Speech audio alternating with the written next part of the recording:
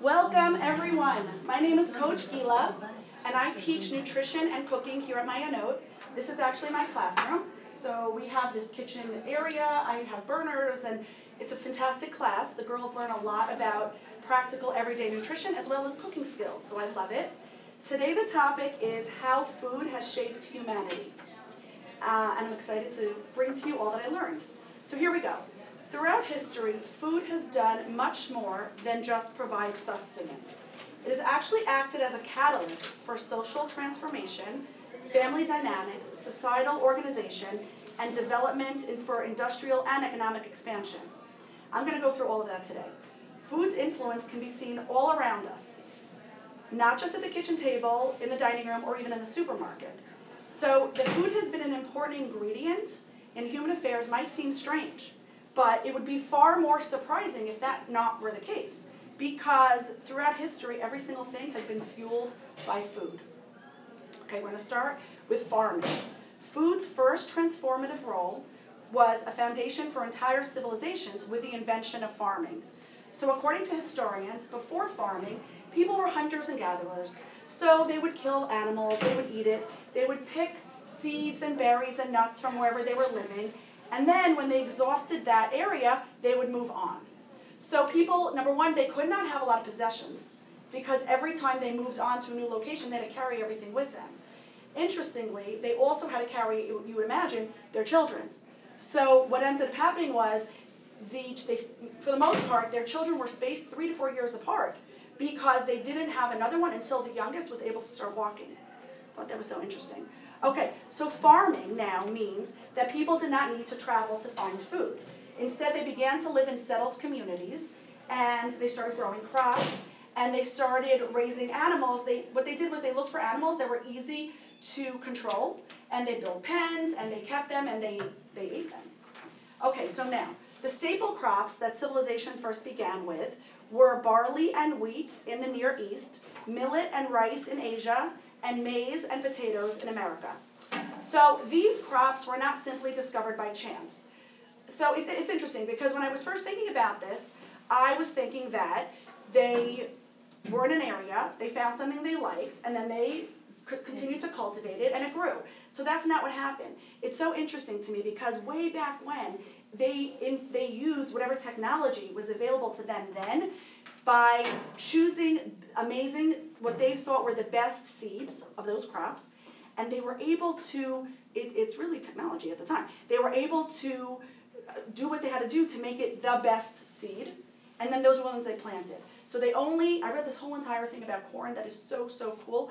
So corn used to be one row, and it was very short. And what they were able to do over time was create what we now have today. Many, many, many rows, and instead of being literally this height, it was about a finger's height, it's now what we know it to be. So interesting. Okay, division of labor was now made possible by farming. So what does that mean? So when we first became farming communities all across the world, everyone was a farmer. But what ended up happening was they had surplus food. So once you had surplus food, they realized not everyone needed to be a farmer. And this is where division of labor came in, but this is also where social stratification came in. And then there was so there was a lot of discussion on how and who became the big man who collected the surplus of food and then gave it out. So what I concluded is that when this began, it was from a place of generosity. There was surplus, a lot of farms, people producing, and there was extra. So someone said, I'll collect the extra. This was very common in all these civilizations. I'll collect the extra, and I'll be in charge of it. And I'll give it to people who now become other professions, right? That you have somebody that's a laborer, someone that's a trader, somebody that starts to work with the animals specifically.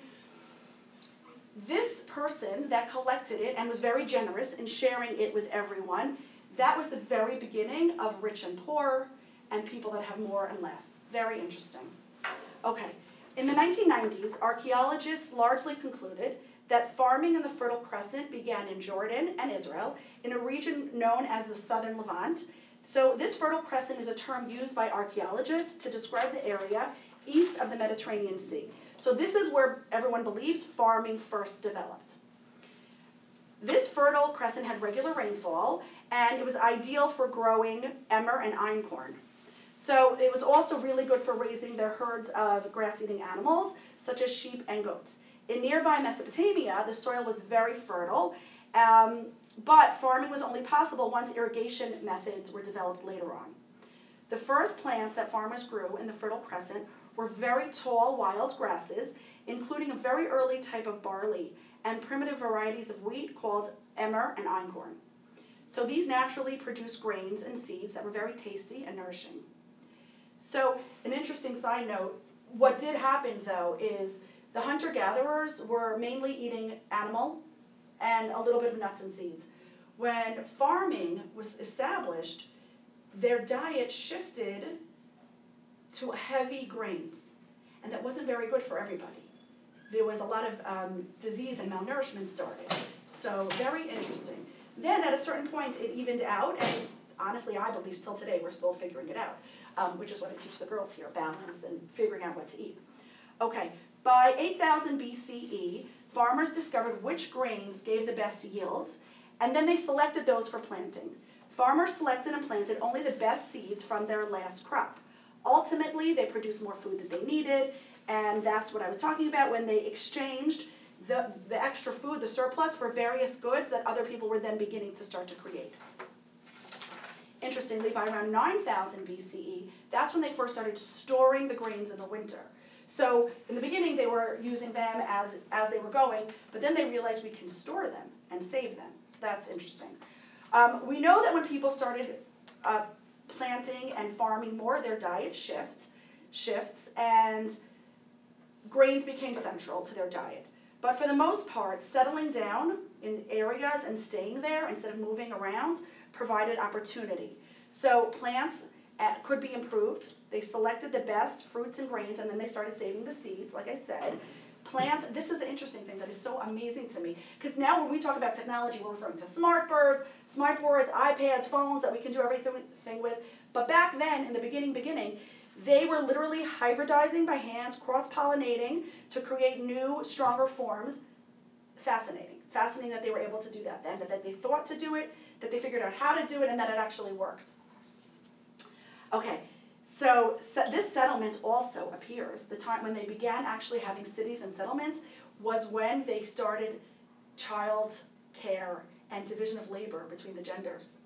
Because when you were hunting and gathering, you couldn't stop what you were doing. So everybody was pretty much doing the same thing, right? You cannot interrupt yourself. We're on the hunt. You don't just stop and say, oh, I'm going to feed the baby now. But once they were settled, it was the men that were farming and the women that were now able to interrupt whatever it was that they were doing, canning and trying to preserve their food and taking care of the little vegetable patch. They were able to stop and take care of the kids. Okay.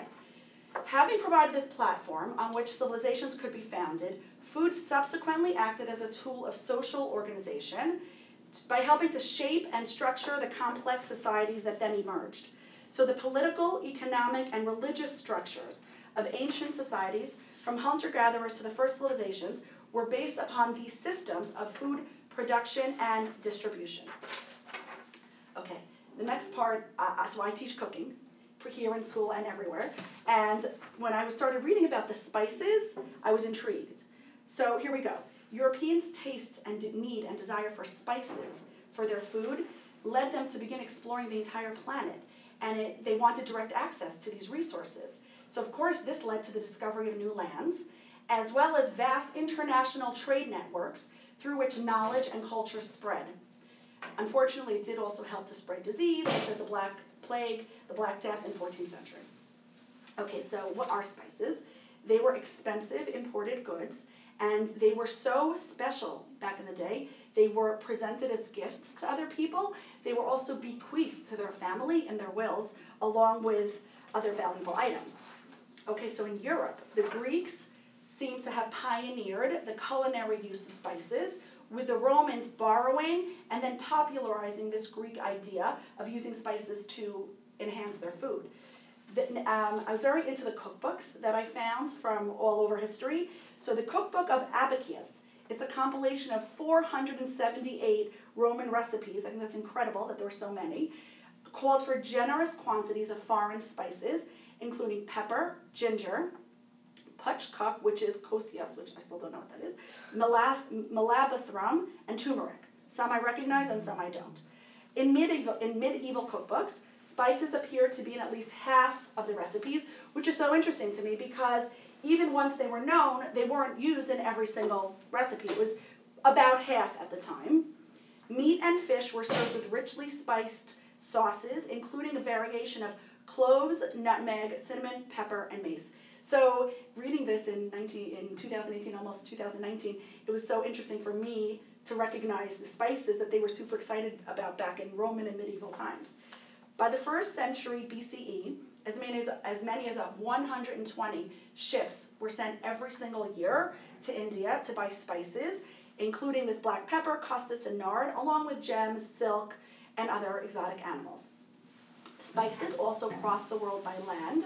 From the 2nd century BCE, overland routes connected China with the eastern Mediterranean, and spices also traveled by land between North and South India, between India and China, and between Southeast Asia and inland China.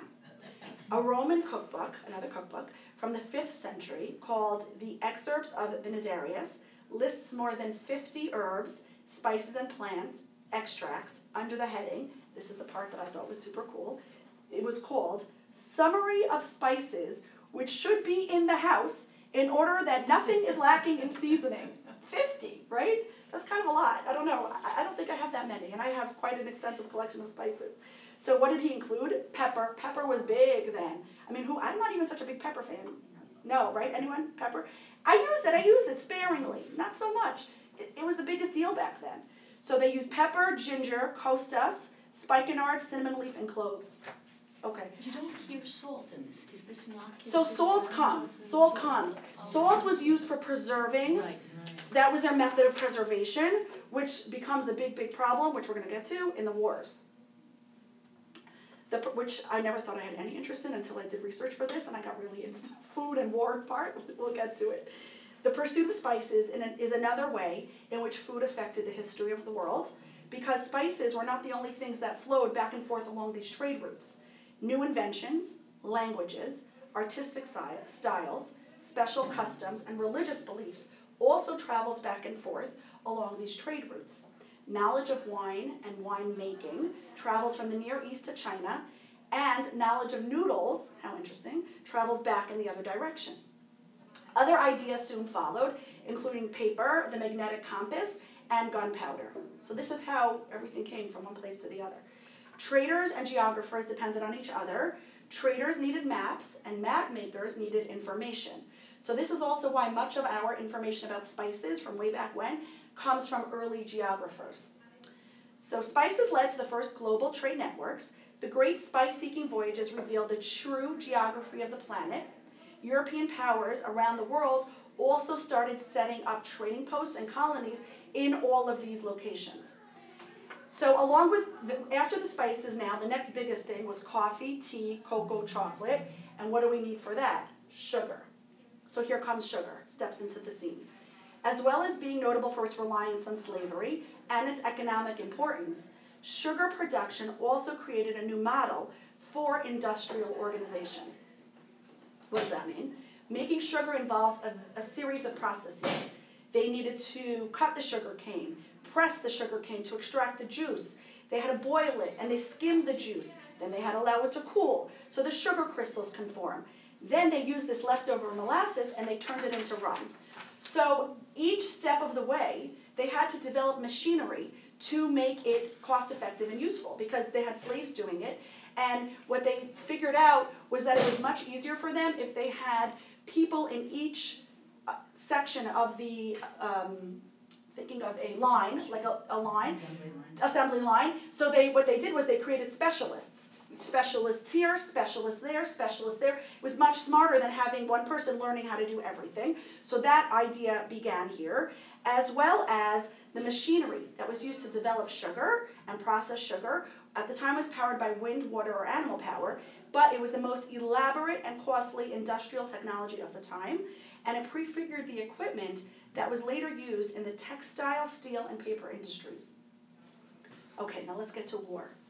I just wanted to add a note about that, that in a way, this issue of slavery and sugar is a cycle because um, they found that indentured servants weren't as useful, which they had a lot of because they would leave after a while and they would have to start training a whole new group. So slavery became an essential part of the Yes. of creating these sugar plantations. To add to that, the work was deathly. I mean, you could die so Right. easily. That was the That's other. why the indentured servants weren't sticking around. Right. Each step of the process was extremely dangerous. So you couldn't get people to do it voluntarily. Yes. Sugar beets. When was that came in? So around here. So after they figured out what to do with it, that's when they started the whole sugar colonies and farms. And that's when they started growing it. Yeah, sugar cane. Yeah. Yeah, but I'm talking about sugar beets. I don't know. I have to look that up. Because that was the Stay European. after. I'll look it up. I'll discuss it with Okay. you. Okay, let's talk about war. Yeah. So the use of food as a weapon of war is timeless. When I first started researching this, I was surprised and not surprised at the same time. I know that when my family leaves the house for I don't know, an hour or two excursion, I had 5 kids. The first thing I say is, did everybody take snack, take water? What do you do? Depending on the time of day, do we have lunch packed? Are we going to be back for dinner? It's just the first thing I think of. And no one told me to think that way. It's just how I think. So when I started reading all about food and war, I was thinking about it through my own lens, and I was astonished that this is really what happened. So let's talk about it. The most effective weapon of war is starvation because armies were marching. So not only did you have to feed the people to keep the soldiers, to keep them with energy to march, but they had to have fodder for the animals as well. So generals who weren't able to cope with the logistics of feeding their armies sometimes didn't even get to the battlefield to fight the fight. Throughout history, siege warfare was used as well. During the first Beit HaMikdash on Asar B'Tevet, Nebuchadnezzar came upon Yerushalayim. He encamped upon it, built forts around it, and the city came under siege. And it was an intense, intense famine. People had no bread. The city was terrible. And we know what happened. This led to the destruction of the first Beit HaMikdash. During the second Beit HaMikdash, the siege of Masada was one of the final events in the First Jewish-Roman War. World War II's siege of Leningrad stands as a very chilling reminder of the toll a military blockade can have on civilian population. The 3 million inhabitants of Leningrad had been caught completely unprepared, and they lacked sufficient supplies for this prolonged standoff. In addition to the daily bombardments by the Luftwaffe, they were soon forced to contend with extreme hunger, freezing temperatures, and disease. People ate everything from wallpaper paste to shoe leather to supplement their meager rations, and some of them even resorted to cannibalism. Despite these horrific circumstances, the citizens of Leningrad managed to endure life under siege for 872 days, from September 1941 until January 1944. But even in victory, the siege proved very tragic. By the time the city was finally freed by the Red Army, an estimated 1 million Soviets, most of them civilians, had perished. Food played a tremendous role in determining the outcome of 2 wars that defined us here today in the United States of America, the Revolutionary War and the Civil War. So as Tom Standish writes in his book called An Edible History of Humanity, he writes, in theory, the British should have easily been able to put down the rebellion among American colonists. Britain was the greatest military and naval power of its day, presiding over a vast empire. In practice, however, supplying this army of tens and thousands of men operating some 3,000 miles away posed enormous difficulties. And the British failure to have adequate food supplies to its troops was not the definitive cause of defeat, but it certainly was a significant reason for it. The colonists had the advantage of being on familiar territory and had the support of local farmers as they traveled.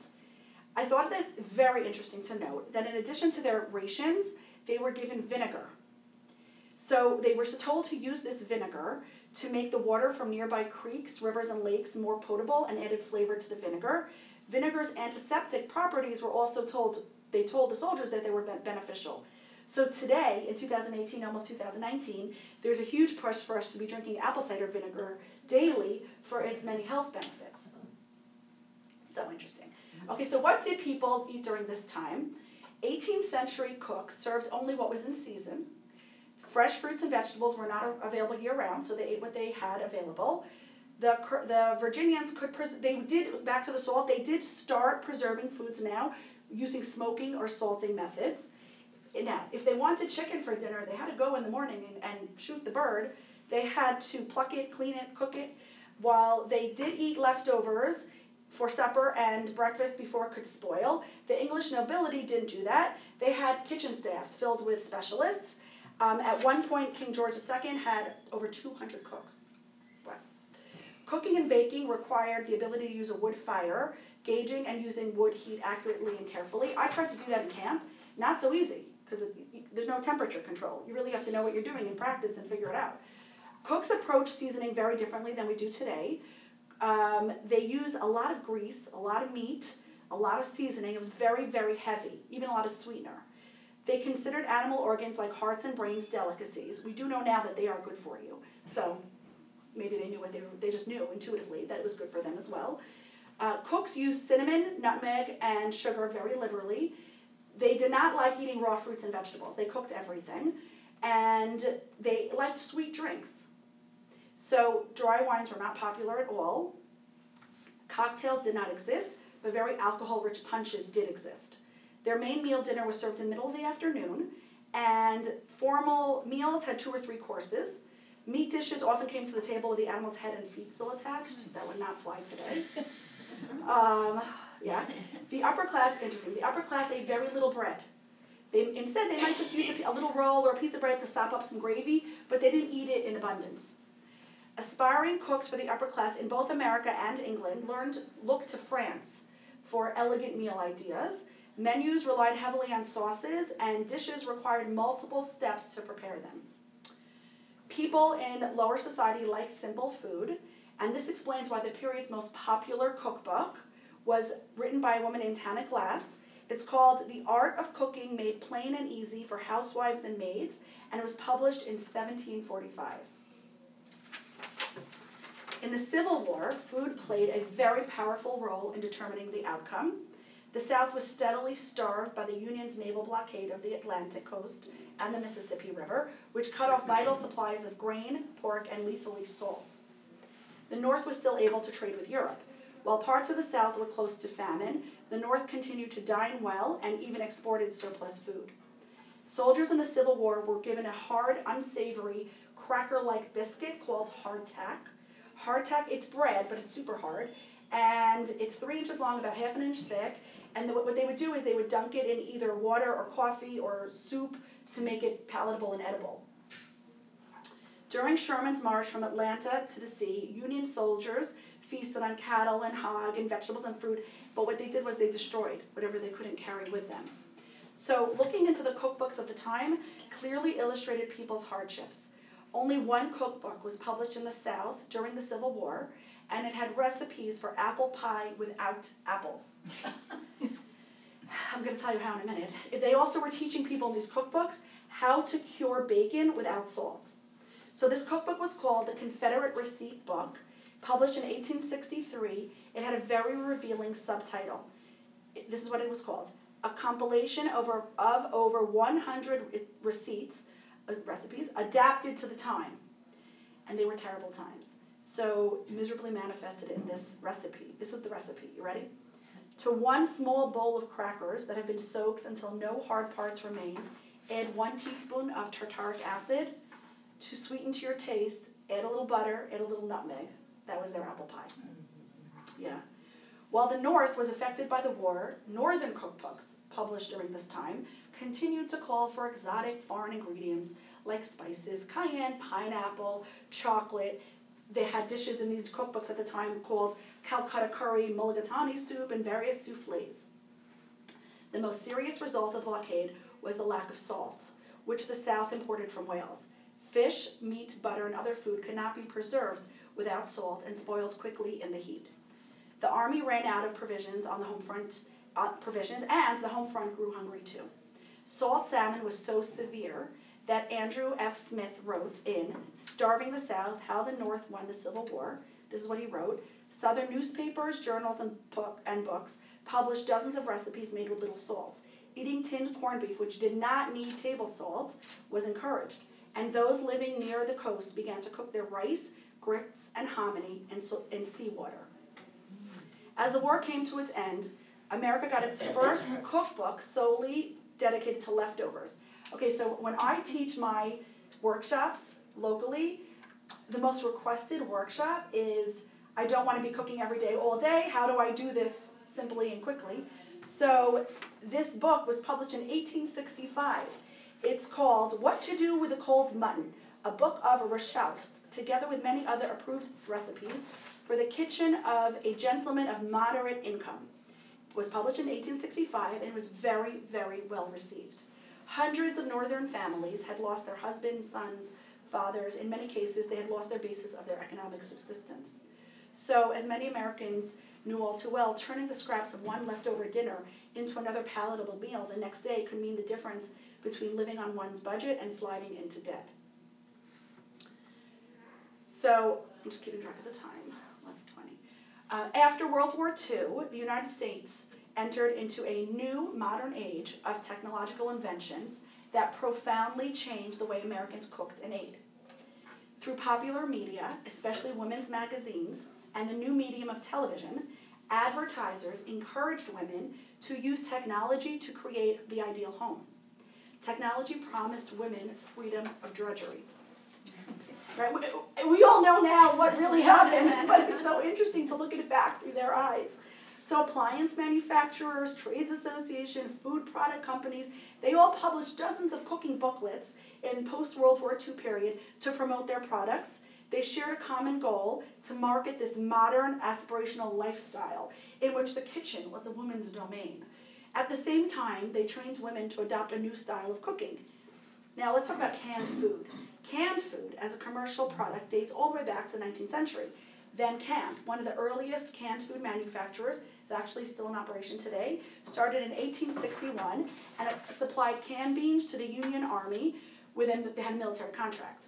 Returning veterans brought back a taste for this canned product as well as an appreciation for the convenience of it. Between 1948 and 1958, the number of supermarkets in the United States doubled to over 2,500, with most of the expansion occurring outside central cities. Supermarkets anchored this new post-war housing model. After World War II, planned communities sprang up all across the country. Levittown on Long Island in 1947 was the first of many, marketed towards veterans eligible for a low-interest government-backed mortgages. Tens of thousands of these families moved into the suburbs. Now, these new suburban homes were constructed with the latest in modern technology, including this all-electric kitchen. The modern 1950s kitchen included an electric range, fridge, refrigerator, freezer, dishwasher, and dryer, and an assortment of small appliances like skillets and blenders and mixers. Consumers could even buy a microwave in the 1950s. It was available. They did not buy it because it was very expensive, but that's when it first came out. Many of these appliances, interestingly, were sold with cookbooks to teach people how to use them using these new appliances. A housewife born in 1925 and living in a suburban home in 1950 did not grow up surrounded by this electronic technology. Her mother may have had a refrigerator, certainly didn't have a freezer with a separate door. And she didn't have all these appliances sitting on top of her counter. Post-war economic prosperity encouraged people to buy more food. Processed foods came easily, and you could quickly assemble a meal using them. Grocery bills went up as women happily purchased more and more of these convenience foods. Food company marketing materials assured women that their products were both high in quality and health. Now is when products like Tupperware, Saran wrap, all these other things came out to help you store your leftovers and keep them fresh. Okay, at the beginning of the century, when women were cooking meals from scratch, sewing their own clothing, washing their sheets and towels by hand, and buying fresh food from the market daily, it took literally a team of people to run the household. But by the 1950s, it could be done by one person. But were women happy doing this all day, right? What happened? lifestyle marketing began to recognize that women found being a housewife somewhat less than fulfilling. There was this gradual transition from characterizing the ideal woman as a housewife to hostess. That became the new word, hostess. This was very evident in the increasing number of recipes found during this time in cookbooks for party food, party planning tips, and even more specialized serving pieces that you can now purchase that now became available for sale. Some women took advantage of this increased free time by enrolling their children in activities like sports and scouts, ferrying them back and forth to these activities. Many women joined clubs and organizations, and there was an increased number in married women taking jobs, even if they were part-time at the time.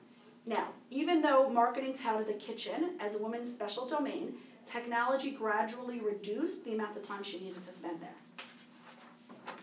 A 2016 study found that nearly 60% of calories consumed in modern America comes from processed foods. While the flavors and packaging have evolved with contemporary tastes, processed and packaged foods remain household staples. Now, I just want to comment that that doesn't necessarily mean they're unhealthy. You can have guacamole packaged, that's healthy. There are plenty of healthy processed foods. Just like in the 1950s, technology today has given women many, many more choices as to where and how to spend their time. And no longer does the kitchen represent this aspirational ideal of womanhood.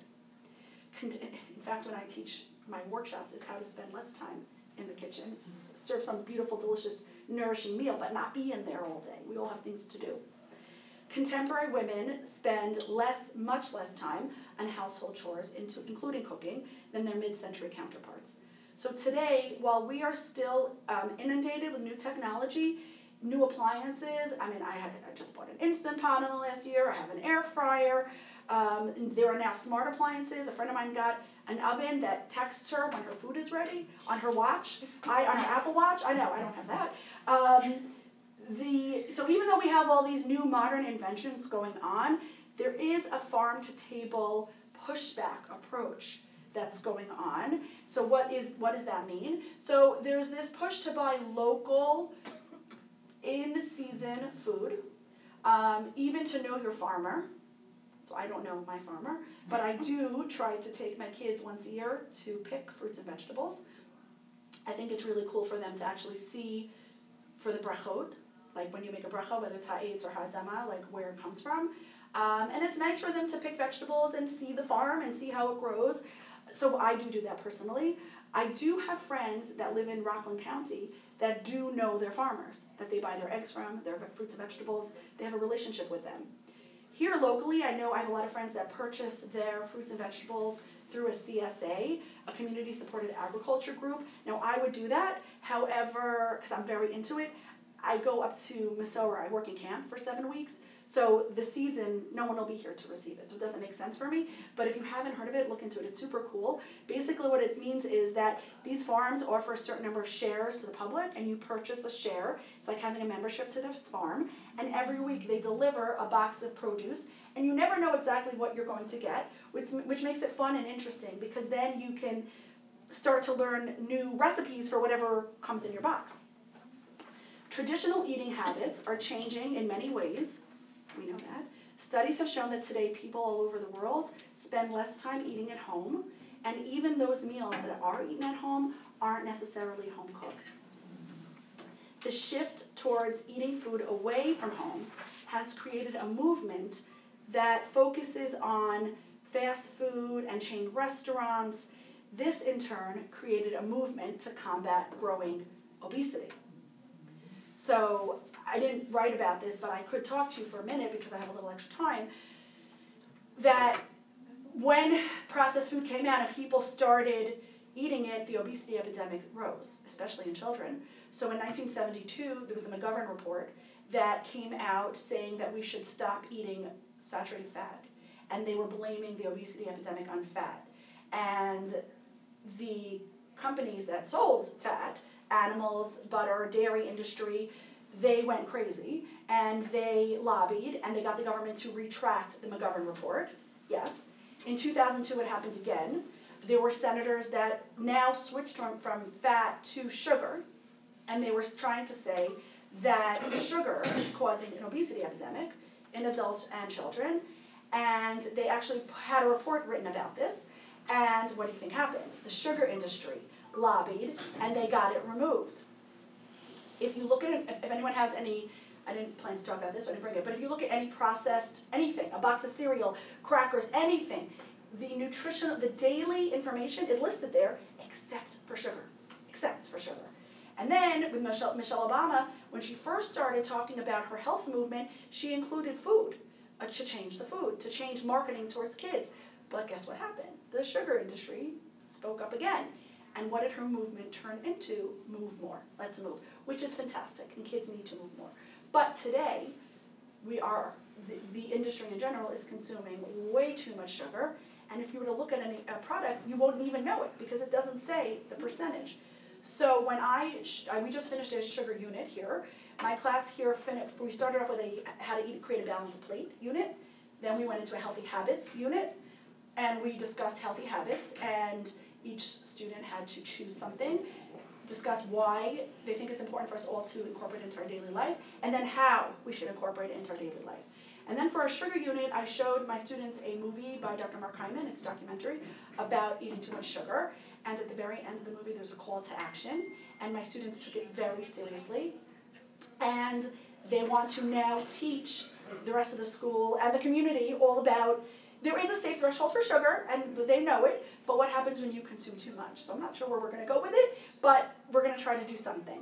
But also, the parallel thing is the corn syrup is like a substitute, although it's not sugar. You know, if you're looking on a list, an alphabetical list, corn syrup kind of I think is even used more heavily in you're bringing up foods. what is exactly the problem, that there are many words for sugar that is not sugar, and one does not necessarily know that unless they know it.